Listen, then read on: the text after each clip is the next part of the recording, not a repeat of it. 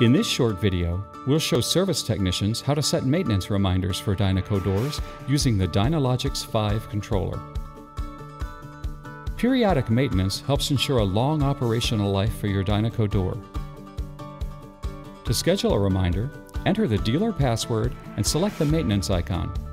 Then choose to set the reminder by cycles or by calendar date. If maintenance based on cycles is preferred, enter the total number of open and closed cycles before maintenance is due.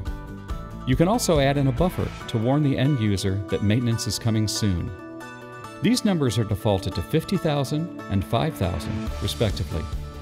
You may also set a calendar-based maintenance schedule. When the set date is reached, the warning message will be displayed. Next, choose how you want the warning to be displayed. This option shows a banner on the home screen. This option will show the banner and only close the door in dead man mode. This option will show a banner and only open and close the door in dead man mode.